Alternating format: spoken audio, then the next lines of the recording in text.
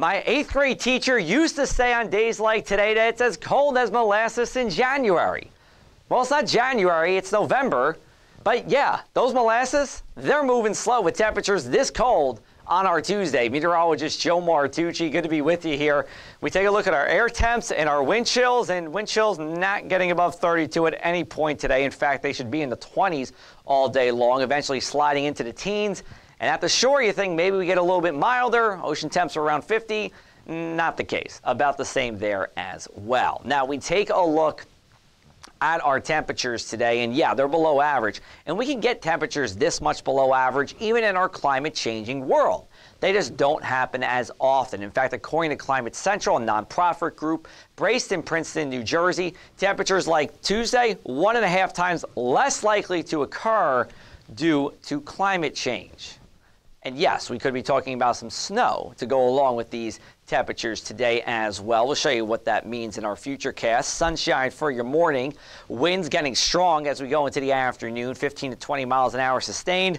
There's that little bit of snow that's possible as we go into our afternoon, and you could see 30 or 45 minutes of some snow anywhere in South Jersey. Don't pay too much attention to where these blues are, but the point is anywhere is fair game for flurries or a light snow shower that maybe could coat the grass for a brief period of time this afternoon. By the evening, that snow gets out of here. We clear out. We stay a little bit breezy into the evening, but then we really calm it down overnight. And then Wednesday should be a little bit of a calmer day, but it's still going to be a cold one as well. For your Tuesday, we're talking about mostly cloudy skies with an afternoon snow shower possible here.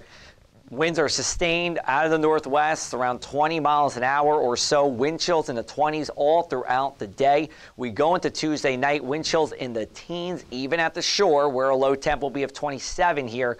When you have sustained winds 15 and 20 at the shore, that'll do it. We'll eventually clear out overnight. And then for Wednesday, a good amount of sunshine. Still going to be cold, though. Air temps in the upper 30s. Wind chills going to be around 30 for most of the daytime hours, and then sliding back into the 20s and teens overnight. Now, we are unusually cold for this time of the year, 10 to 15 degrees below average. And it is unusual to have a day with wind chills below 32 degrees in November, but this is not rare. In fact, record cold is not expected for either Tuesday or Wednesday here. We're still about 5 to 7 degrees short of those record cold temps, whether it's during the day or during the overnight low temperatures. Our next shot of rain is going to come on Friday here, and yes, I said rain, and I do mean it. Temperatures will warm up later this week. This is a good shot of rain. We do need the rain. We are in drought in western Cumberland County and Salem County, so we'll take it here. This will be gone by Saturday morning. We go to our inland 7-day forecast. We'll show you all the numbers here. 40s Tuesday and Wednesday, and barely 40s at that. And then we go into Thursday, Friday, Saturday, and Sunday, even Monday, all in the 50s here. So seasonable, actually even above average as we go towards Monday. Saturday looks to be the drier of the 2 weekend days at this point in time. Sunday looks to be the wetter one. Some tidal flooding around as well. And we could be talking about another storm system on Monday here. And remember, we're getting into December. That is climatological winter, the 3 coldest months of the year. And if you checked out our winter outlook, you know that this winter is going to be a stormy one. And as we kick off December, certainly looks to be the case here. We have 3 days with rain from December 1st through the 4th here. Now, can we see snow? Nothing here.